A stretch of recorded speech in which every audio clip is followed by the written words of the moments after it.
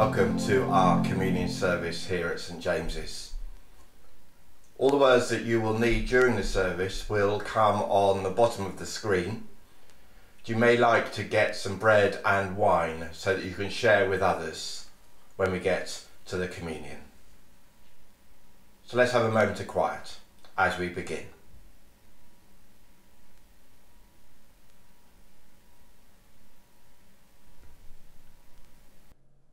The Lord be with you. Almighty God, to whom all hearts are open, all desires known, and from whom no secrets are hidden, cleanse the thoughts of our hearts by the inspiration of your Holy Spirit, that we may perfectly love you and worthily magnify your holy name, through Jesus Christ our Lord. Amen. Our Lord Jesus Christ said, the first commandment is this: Hear, O Israel, the Lord our God is the only Lord. You shall love the Lord your God with all your heart, with all your soul, with all your mind, and with all your strength. The second is this: love your neighbour as yourself. There is no commandment greater than these. On these two commandments hang all the law and the prophets. Amen. Lord, have mercy. Almighty God, our Heavenly Father, we have sinned against you and against our neighbour in thought and word and deed. Through negligence, through weakness, through our own deliberate faults. We are truly sorry and repent of all our sins.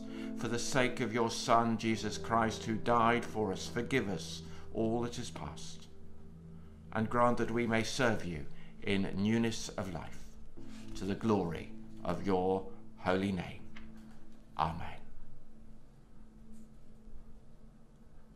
Almighty God, who forgives all who truly repent, have mercy upon you, pardon and deliver you from all your sins, confirm and strengthen you in all goodness, and keep you in life eternal, through Jesus Christ our Lord. Amen. Glory to God in the highest, and peace to his people on earth. Lord God, heavenly King, almighty God and Father, we worship you, we give you thanks, we praise you for your glory.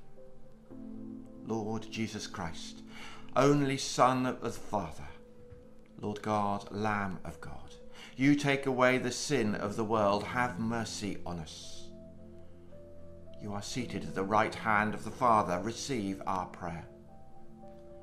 For you alone are the Holy One, you alone are the Lord, you alone are the Most High, Jesus Christ, with the Holy Spirit, in the glory of God the Father. Amen.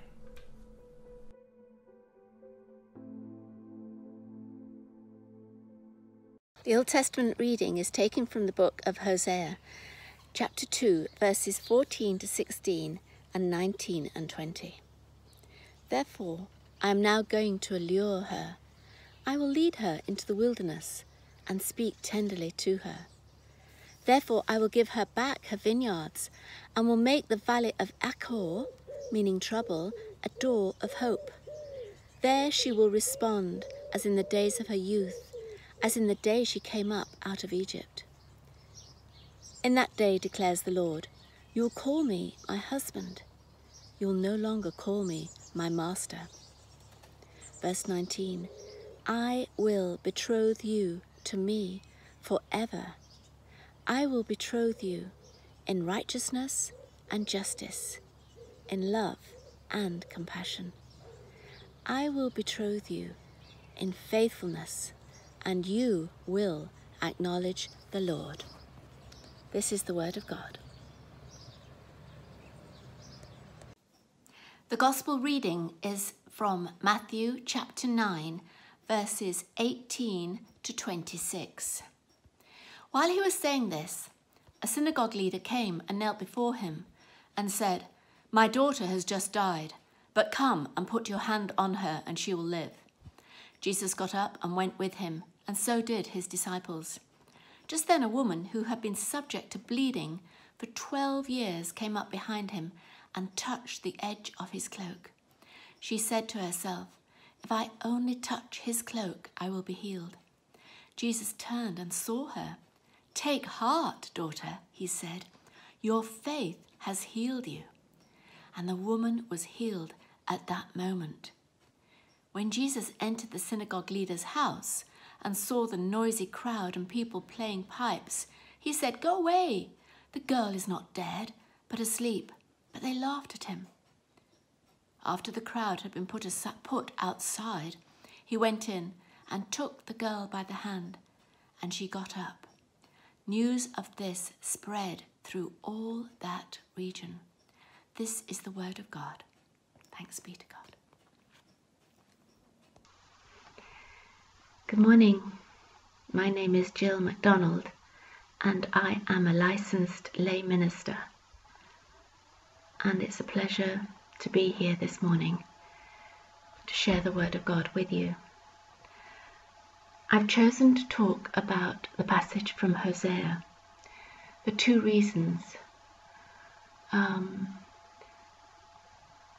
One is that this really is about the marriage of God with his chosen people, Israel.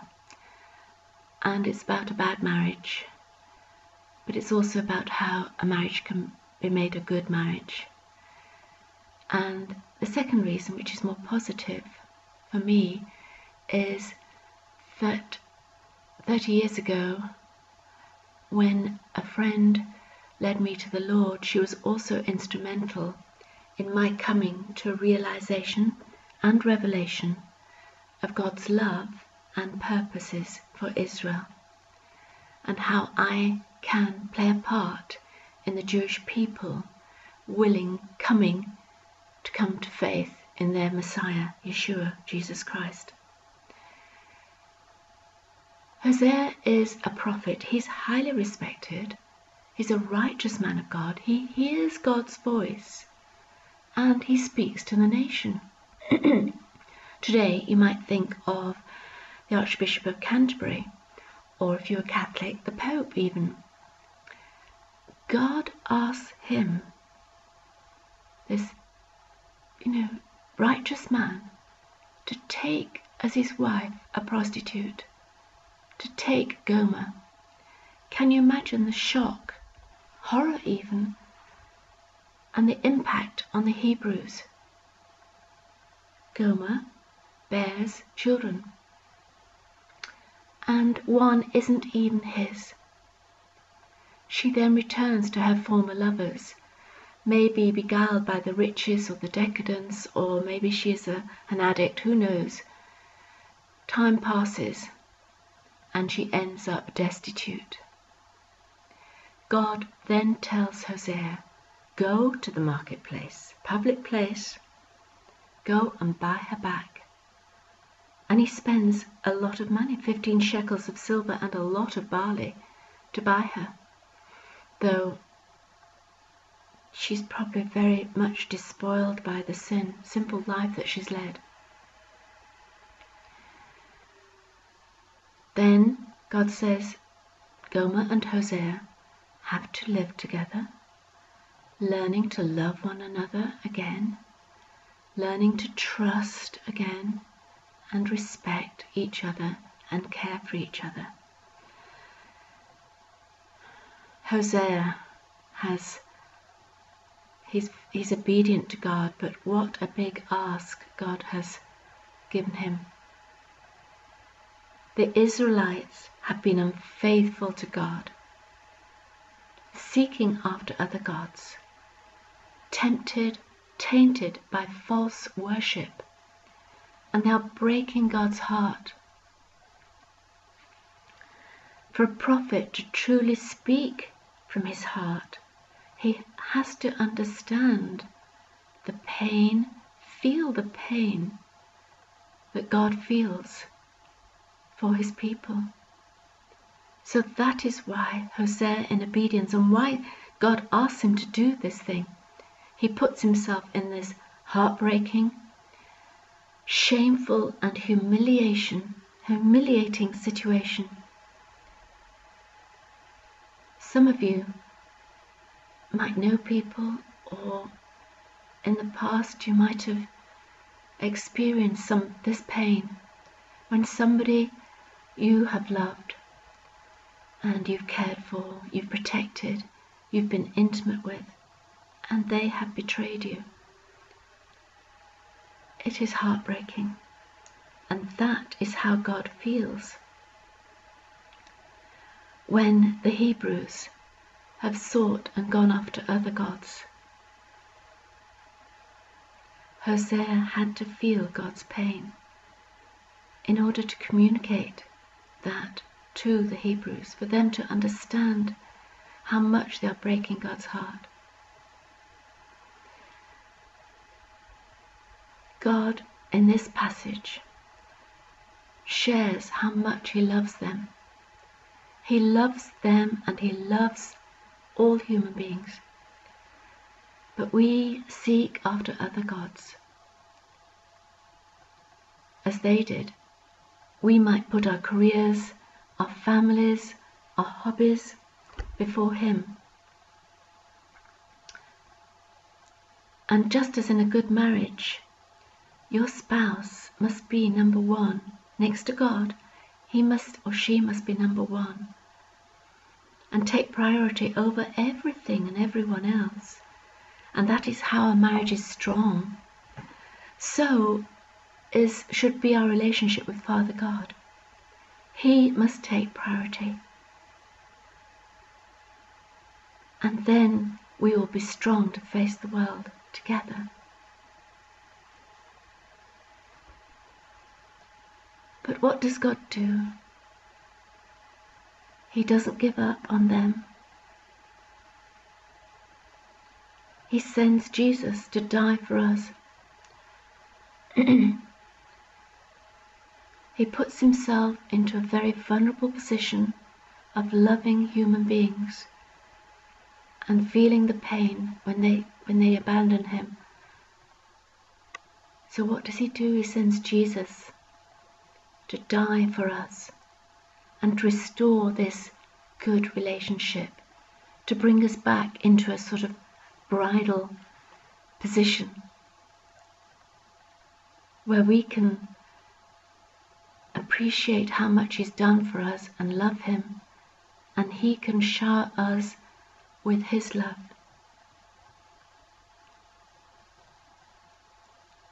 He makes Himself very vulnerable by loving us. And He made Himself very vulnerable to the Hebrews too, by loving them. But in this passage, He says, "My delight is in you. You are my bride. I love you with an everlasting love." And He says it to us too. "I will betroth you to me forever." Forever is forever. There's no breaking forever. There's no limit to the word forever. He says, "I will betroth you."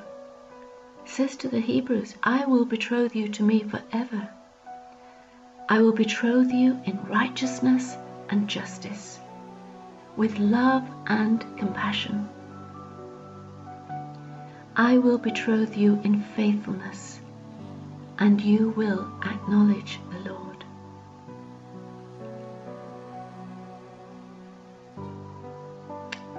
Thank you, Lord. We thank you so much for your love for each one of us. We thank you, Lord, that when we turn away, you do not turn away. And you just long to bring us back into that close, intimate relationship with you. If there's anybody who's feeling the pain of betrayal, Father God, I pray that you would send your Holy Spirit and heal that pain. It can have been from many years ago, but God wants to heal our broken hearts. So Lord, we thank you that your Holy Spirit can heal us and restore us. And we so praise you, Lord, for our Lord Jesus Christ. Thank you. Amen. We believe in one God, the Father, the Almighty, maker of heaven and earth, of all that is seen and unseen. We believe in one Lord Jesus Christ, the only Son of God, eternally begotten of the Father, God from God, light from light, true God from true God, begotten, not made, of one being with the Father. Through him all things were made. For us and for our salvation he came down from heaven, was incarnate from the Holy Spirit and the Virgin Mary, and was made man. For our sake he was crucified under Pontius Pilate. He suffered death and was buried, and on the third day he rose again in accordance with the Scriptures. He ascended into heaven and is seated at the right hand of the Father. He will come again in glory to judge the living and the dead, and his kingdom will have no end. We believe in the Holy Spirit, the Lord, the giver of life, who proceeds from the Father and the Son, who with the Father and the Son is worshipped and glorified, who has spoken through his prophets. We believe in one holy, Catholic and Apostolic Church. We acknowledge one baptism for the forgiveness of sins, and we look for the resurrection of the dead and the life of the world to come. Amen. The Lord is here. His Spirit is with us. Lift up your hearts. We lift them to the Lord. Let us give thanks to the Lord our God. It is right to give him thanks and praise.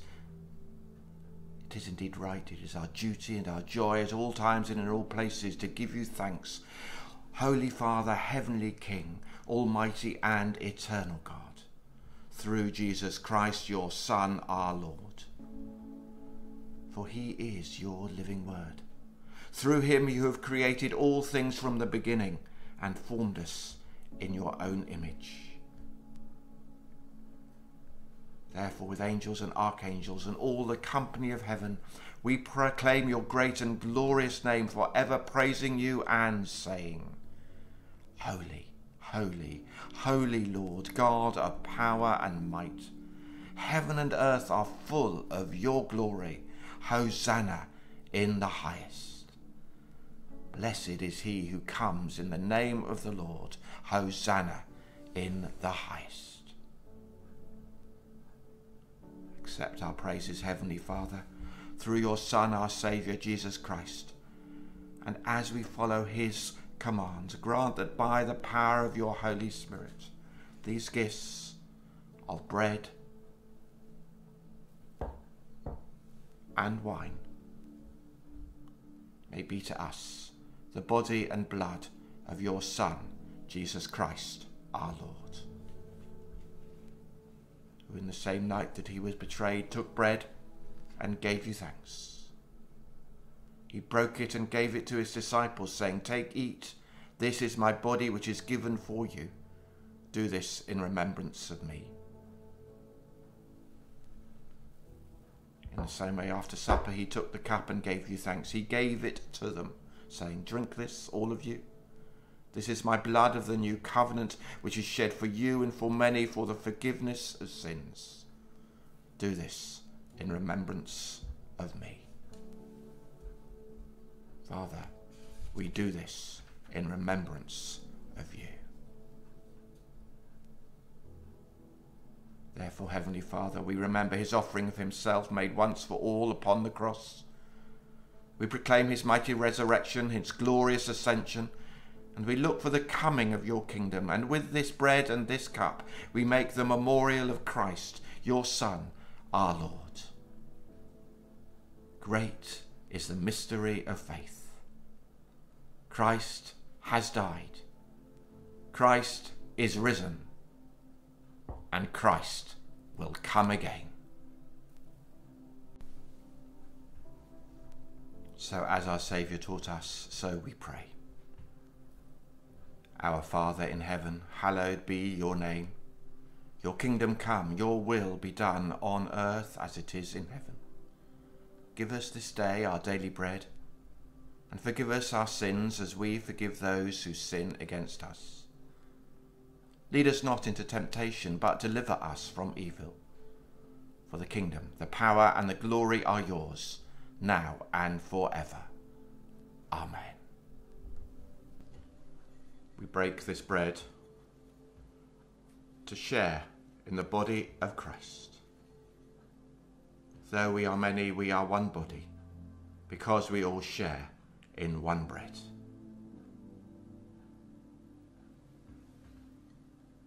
We do not presume to come to this your table, merciful Lord, trusting in our own righteousness, but in your manifold and great mercies. We are not worthy so much to gather up the crumbs under your table, but you are the same Lord whose nature is always to have mercy.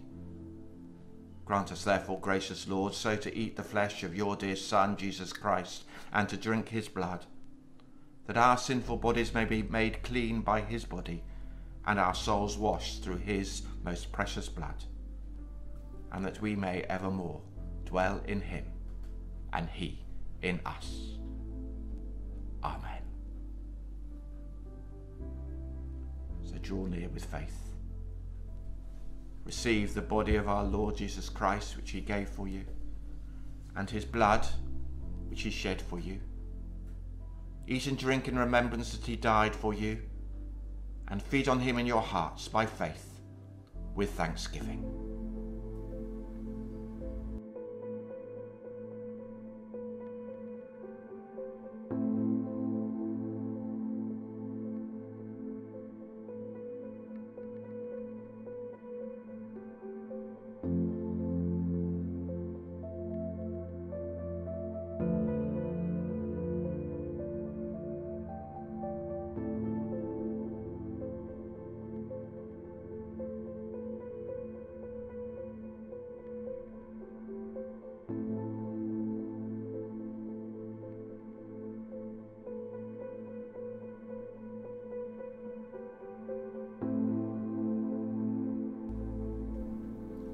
Almighty God, we thank you for feeding us with the body and blood of your Son, Jesus Christ.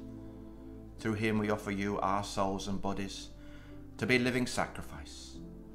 Send us out in the power of your Spirit to live and work to your praise and glory. Amen. And the peace of God, which passes all understanding, keep your hearts and minds in the knowledge and love of Jesus Christ our Lord. And the blessing of God Almighty, the Father, the Son, and the Holy Spirit be amongst you and remain with you this day and always. Amen.